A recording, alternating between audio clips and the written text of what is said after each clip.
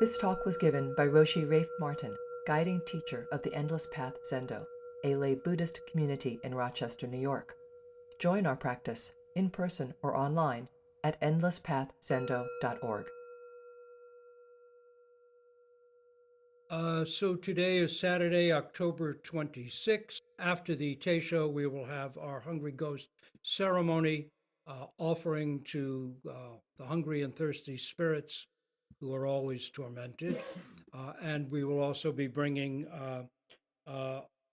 dry goods to the altar to distribute to food shelters in Rochester. First, a brief introduction. As Halloween and the election draw near, I find myself thinking of the army of the dead in The Lord of the Rings. Remember those ghostly beings who returned to turn the tide against Sauron and Mordor. So many young men and women gave their lives in World War II, fighting fascism, fighting Nazis. They believed in democracy, in a government by and of and for the people.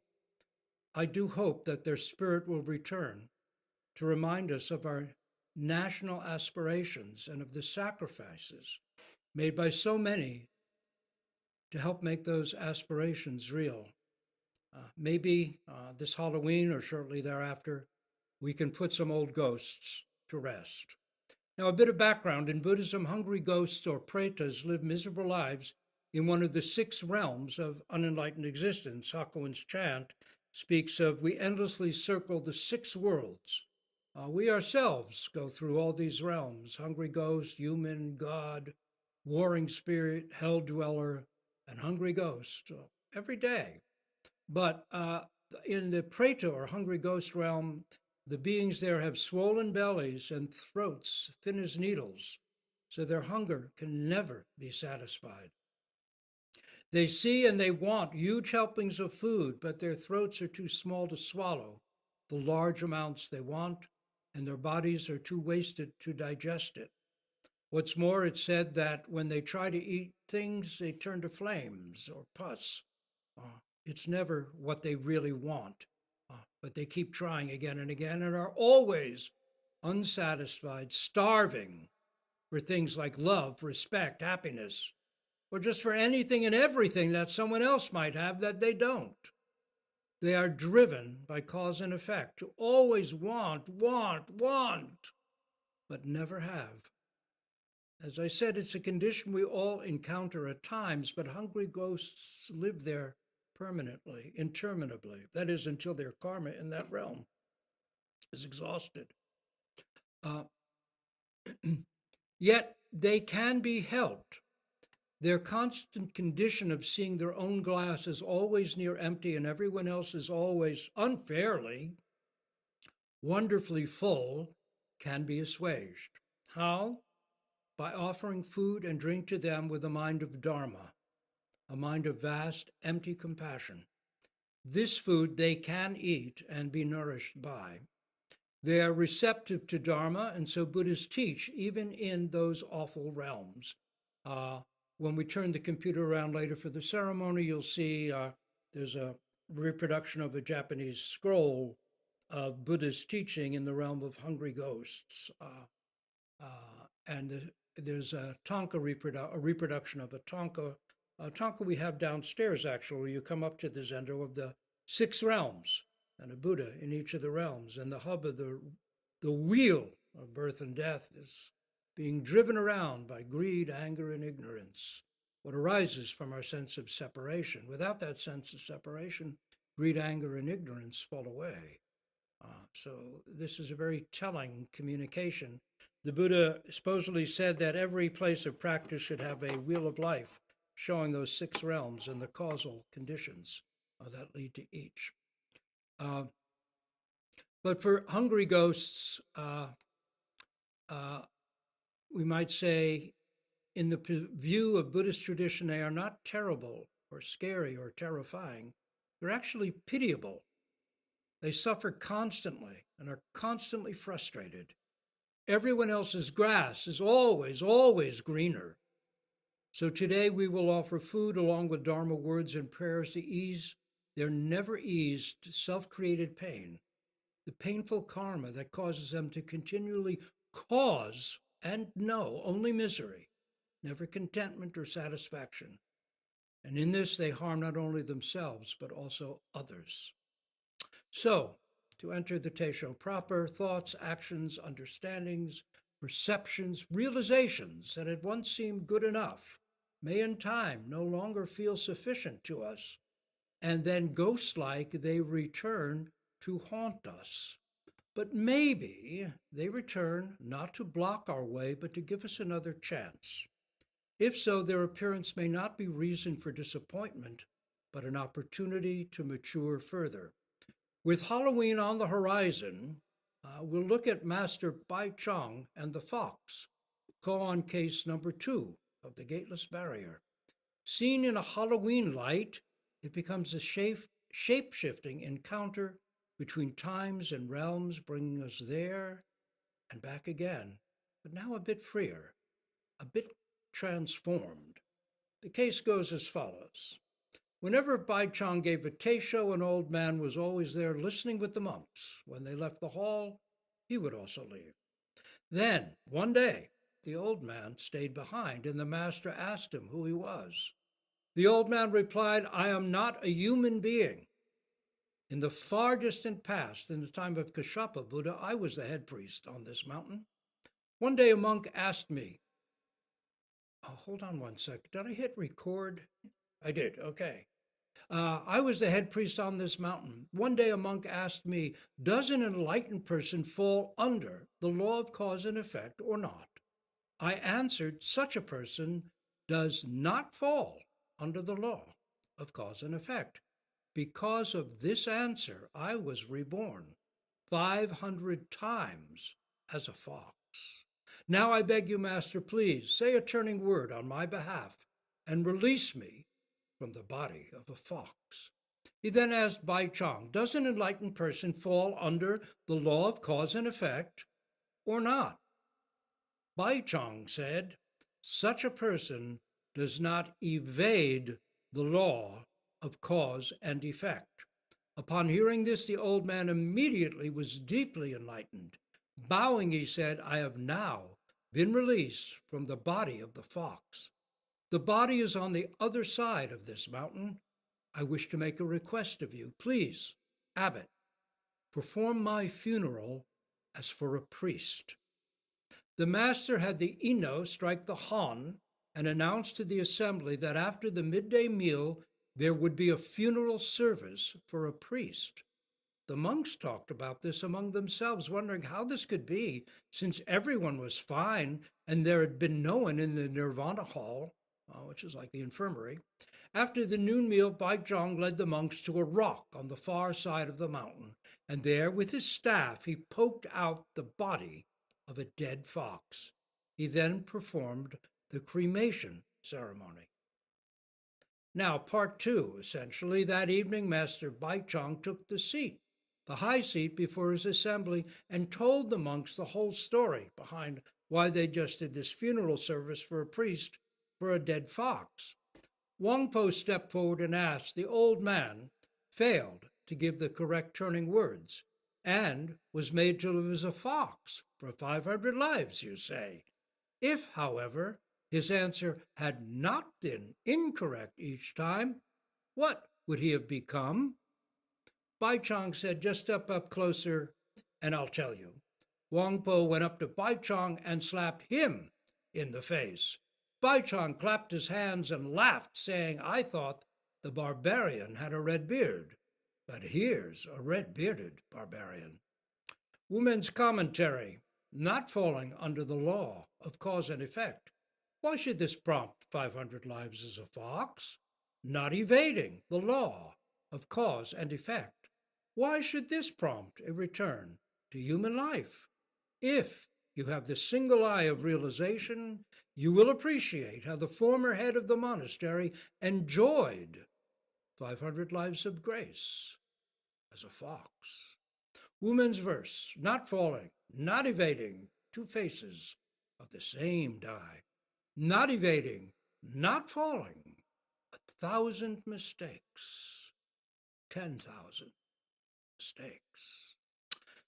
Couple of notes, Pai-chang, Wihai, dates are 720 to 814. In Japanese is Yakujo. Kashapa Buddha is the sixth of the seven Buddhas of antiquity, Shakyamuni Buddha being the seventh. Kashapa and the five preceding Buddhas are non-historic or prehistoric Buddhas. A turning word is a word or phrase that helps open one's inner eye of understanding, turning delusions into enlightenment. The Ino is the lead chanter. The Han is a wooden board instrument suspended by cords outside the Zendo, struck with a wooden mallet before zazen and ceremonies. We simply use, as here because we're so small, a wooden mokyo, the little wooden fish, to do the same thing as the Han. And Wangpo's dates are died 850 in Japanese, became a very important teacher. Japanese, his name would be Obaku. So this important koan occurs quite early in our curriculum, being case 2 of the Wuman koan, Gateless Barrier, Japanese would be Mumonkan. So it's essentially a checking question on Mu, which was, of course, Zhao Chu's response to the inquiry of case 1. Does a dog have Buddha nature? In practice, though, this follow-up doesn't come immediately after Mu, as we first take up Mu's checking questions, and then the first gate of Zen as taught by Eiken Roshi requires after that we respond appropriately to several brief koans, and then we first examine the 50 or so-called introductory koans, and only then do we come to this koan of the fox, where wily old Wu Men waits for us with some excellent challenges. The koan begins in an ordinary enough way. Master Pai-chang is giving teishos to his sangha.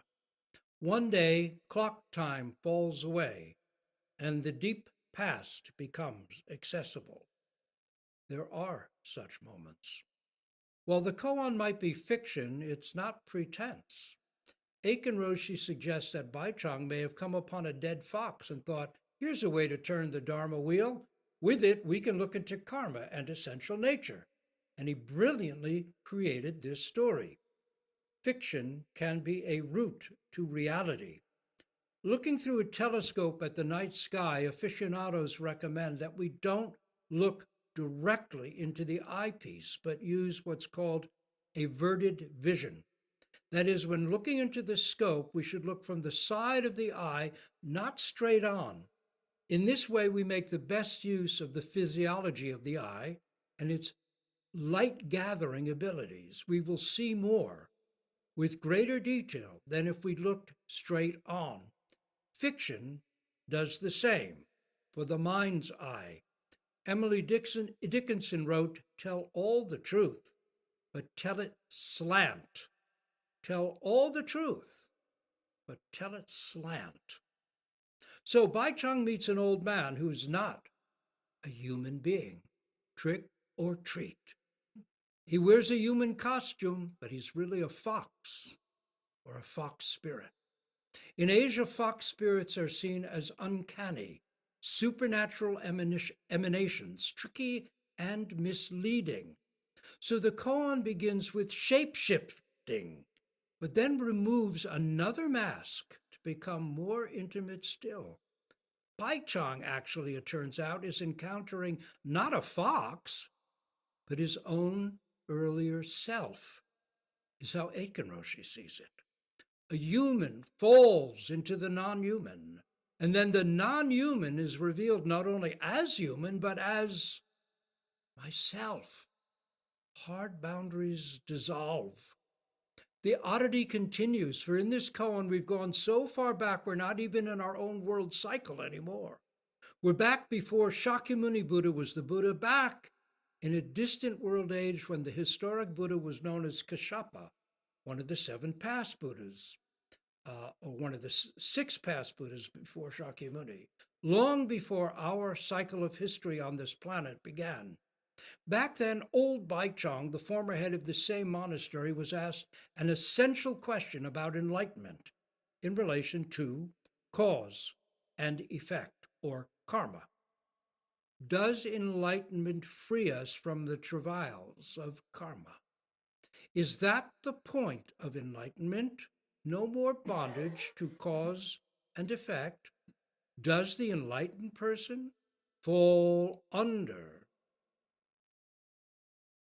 the law of cause and effect or not? This is a good question. If enlightenment is freedom, what kind of freedom is it? Old Pai-chang, in that past world age, gives the classical Buddhist answer. Yes, he says, enlightenment brings freedom from cause and effect. Isn't this a very good reason to practice? Who wouldn't want that? In fact, according to tradition, this is often why people might practice. It is the hope of becoming free of all that binds, getting beyond the often deeply, painfully consequential effects of our own past unskillful thoughts and actions. Maybe this is what drew us to a Zendo and to the sitting mat as well. Caliban, the fascinating witch-born monster of Shakespeare's remarkable late play, The Tempest, chants at one point, "Heyday, freedom, freedom, heyday, Caliban, get a new master, be a new man, get a new master, be a new man." That's what he hopes for. Bravo for him. After that, anything goes. He's free to do and get whatever he wants. Many people feel that this is what freedom means. Only maybe it's not so simple or so literal. Is the enlightened person free of cause and effect? I ask again, what is this great freedom, yours and mine, that Zen offers, that life offers? For as we see the outcome, the effect of this traditionally correct, traditionally Buddhist answer isn't what old Pai-chang expected. With his answer, he's turned into a fox. And not just once, but 500 times. Now, this same old Pai-chang stands before his present self and asks to be released from the effects of his rather unsubtle past error. Please, he asks, of the current Pai-chang, can you offer a more correct, more subtle, more accurate response, a turning word that will free me from my fox body? Pai-chang has grown. He can see that what was good enough earlier is not good enough now. He has matured and calls himself to task. He must clear up an old era of understanding and put an old ghost to rest. We've all been there. Old views get outgrown and will no longer do. A point not in the koan, but worth considering, is that there are consequences, not just to our thoughts and deeds, but to our understanding as well, which we then must live out as our lives. For example, if we believe that we are ultimately and irrevocably separate and alone and isolated from wind, rain, bugs, trees, animals, people, rivers, mountains, seas, then that is the reality we will live. It is the karma we create for ourselves. Living with such a sense of isolation, then naturally, coming from that, we will experience effects such as anxiety, aggression, competitiveness, greed, hatred. All of that inevitably follow. If, on the other hand, we believe that the Buddha was not a fool or a liar when upon his great enlightenment, he spontaneously exclaimed, "Wonder of wonders, all beings are Buddha," fully endowed with wisdom and virtue, we can then begin to work on turning that reality into our own personal experience. And we will experience the effects or karma of that sort of cause. When to even a slight degree, the 10,000 things step in and confirm the self, the actualities of how we live shift. Thought and insight and action all have their results. In the shift, dramatized in this koan, foxiness becomes fully human. So, does an enlightened person fall under the law of cause and effect or not? We know that we fall under the law of cause and effect. We lie, and the lie comes back to bite us. We are inattentive and eat something that we know disagrees with us, and as a result have to cancel long-held plans. But what about a fully enlightened person? Do things like that happen to them too? Maybe we've read books that the enlightened person can fall into fire and not be burnt, fall into water and not drown, lose money and not worry. Why wouldn't we then think, that's for me, freedom, heyday, heyday, freedom?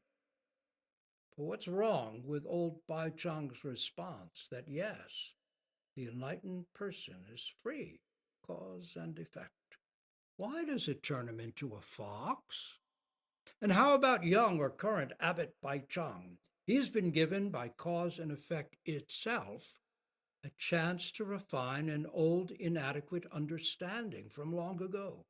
Not days or weeks or years have gone by, but entire kalpas have passed since that long ago time, and he has matured. His once adequate view will no longer do. Can his realization move from a concept to the personally intimate? What will he say? He steps up and answers his old self with, the enlightened person does not evade the law of cause and effect. With that, old Pai-chang is released from his fox body. But here's a question. How does this answer revive the dead and kill the living and restore old Pai-chang's lost humanity? How would you put it? How will you show it? In any case, our current Pai-chang, having administered truth's first aid to his ghostly, foxy self, now heads off to poke out the corpse of his old era and cremate it at last in a funeral service for a monk or a priest. What's that about? Koan raises this question, and he really wants us to answer. He says, how can Pai-chang perform a monk's or priest's funeral service and cremation for a hairy, dirty, old dead fox? A monk is clean-shaven and wears neatly pressed robes, but a fox, well, a fox is definitely not like that. Koan adds that this question is just as important as that of whether the enlightened person falls under the law of cause and effect or not. What's going on with that? And what's the real difference between the two answers of not falling and not evading? How do we show this in terms of the koan, and how in terms of our own life? Now we begin to see how Zen differs from other schools of Buddhism. We must uncover our own realization, not depend on the very good, maybe even brilliant ones we've found in various inspiring books or podcasts. We must find our own understanding, poor as it may be, and then we must live it.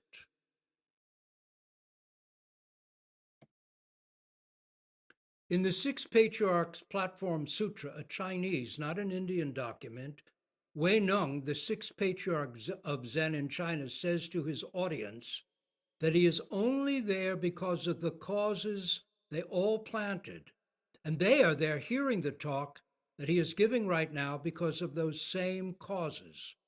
The causes they planted in the distant past gave rise to the Dharma gathering at which he is now speaking, and is the expression of their mutual cause and effect. Who we meet in life, who becomes our life partner, who we live with, who we pass in the street, who we practice with, who we work with, who are our parents, and who are our children, all of it is a living expression of cause and effect. Our whole life is cause and effect.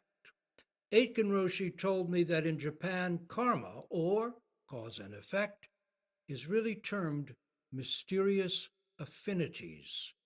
If we think that karma is a bad thing, we need to think again.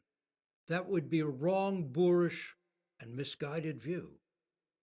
In light of this koan and its question of whether an enlightened person falls under the law of cause and effect or not, there's this little eye-opener that comes out of the Nepalese Buddhist Jataka tradition, in which the Buddha talks about his own 10 sufferings, ailments, and difficulties he faces and has now as the fully enlightened Buddha.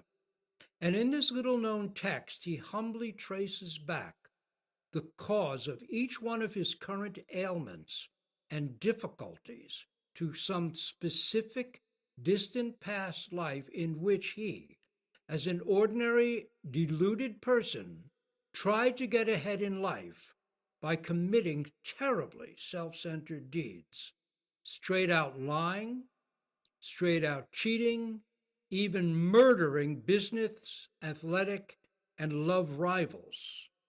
Though his practice has matured endlessly since such distant and flagrantly self-centered times, he still carries the karmic residues and must pay the price, even as the awakened Buddha. But there is a difference. What is it? Might the koan of the fox clarify it for us? So, to return to our fox koan, with this case drawing on past lives and mythic events, Wu Men wants us to clarify the nature of freedom and see into what cause and effect or karma and essential or Buddha nature actually means. Whether realized or unrealized, whether fox or human, our whole life is in this koan because our whole life is cause and effect. Zen koans and their mondo or dialogues are the jazz duets of Buddhism. Pai-chang reveals his teaching in a wild, jazzy riff on a fox. Wang Bo steps up and taking a solo brings it home, accenting the beat, syncopating the rhythm. For the sake of creating a good story, Zen tradition says he slapped his teacher, but simultaneously Zen tradition warns that in reality, he did not slap him for real, but mimed it. Wang Po was said to have been a giant of a man, some 7 feet tall, while Pai-chang was a wizened old priest. One slap would have sent him flying. Also, to slap one's teacher destroys all monastic proprieties. Zen offers freedom, but tennis with no net is no game at all. So, Wu Men's commentary. Not falling under the law of cause and effect. Why should this prompt 500 lives as a fox? Not evading the law of cause and effect. Why should this prompt a return to human life? If you have the single eye of realization, you will appreciate how the former head of the monastery enjoyed 500 lives of grace as a fox. Well, there it is. That's the whole thing in a nutshell. Wu Men's verse, not falling, not evading, 2 faces of the same die. Not evading, not falling, 1,000 mistakes, 10,000 mistakes. Is there a life without mistakes? Can we ignore cause and effect? How are not falling and not evading 2 faces? 1 die. Fox or man, woman, priest or layperson, successful, unsuccessful, sick or well, happy or sad, full of thoughts or beyond thoughts, enlightened or unenlightened. How? Are we whole and complete and free, not in the imagined future, when we are fully enlightened, but right now? Here is what authentic Zen aims to help us do. Awake to the intrinsic freedom that right now, in the complex mix of issues that my life is my birthright. Uncovering this birthright is worth a mighty effort, even if it takes us, like that old and venerable worthy Pai-chang, endless kalpas. In the Three Pillars of Zen, Yamada Koan, who in time would be the Zen teacher Yamada Koan Roshi, adds in a P.S. in a letter he wrote to his teacher after his own profound initial awakening, that American was asking us whether it is possible for him to attain enlightenment in 1 week of sesshin. Tell him this for me. Don't say weeks, or rather, don't say days, weeks, years, or even lifetimes. Don't say millions or billions of kalpa. Tell him to vow to attain enlightenment, though it take the infinite, the boundless, the incalculable future. Don't say millions or billions of kalpas. Tell him to vow to attain enlightenment, though it take the infinite, boundless, incalculable future. That American, of course, was Philip Kapleau. Ripening karma, cause and effect, initially brought him to Japan to be the chief court reporter for the Tokyo War Crimes Tribunal. And then it brought him back to practice. If we're not awake, not intimate with this breath, this count, this koan, this move, this moment, we are like ghosts. We ourselves are like ghosts. In his commentary on the first koan of the Gateless Barrier, Zhao Chu's dog, Wu Men says that ghosts must cling to bushes and grasses to get by.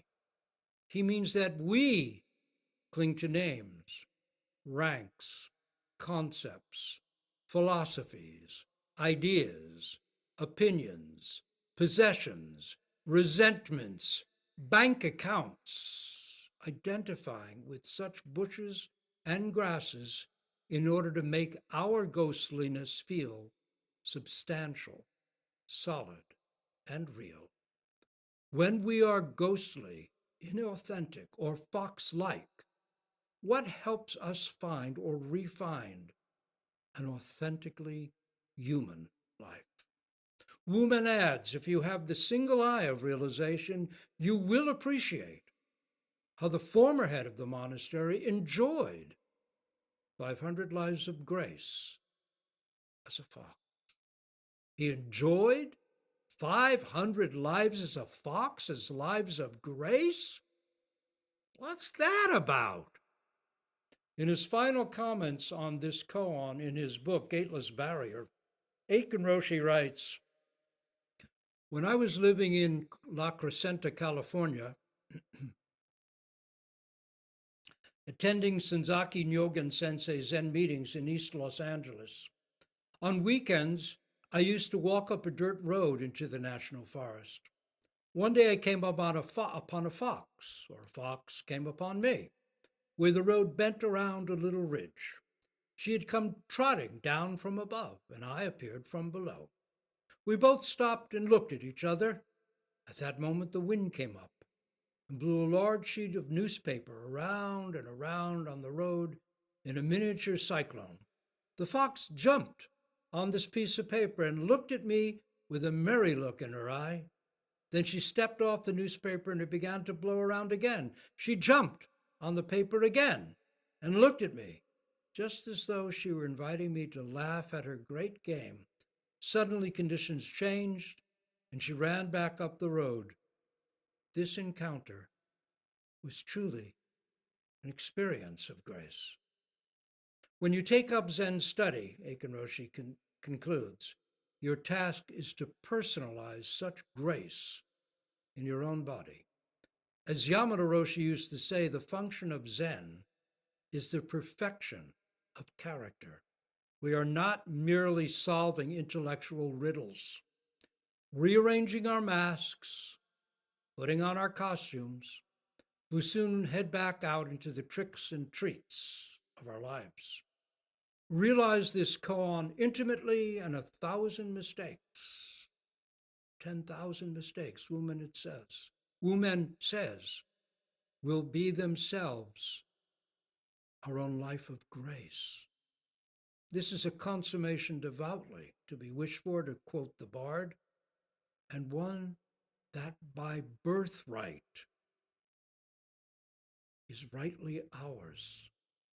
So to conclude, all best wishes to the ghosts we will meet, the ghosts we are, and the various ghosts which through unflagging, ongoing practice, we will not only aid and comfort, but may at last put to rest.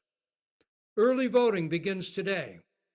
Rose and I are going to our voting location after this morning's practice, and we'll cast our votes. Happy Halloween. We'll stop here and be ready for our ceremony for Hungry Ghosts.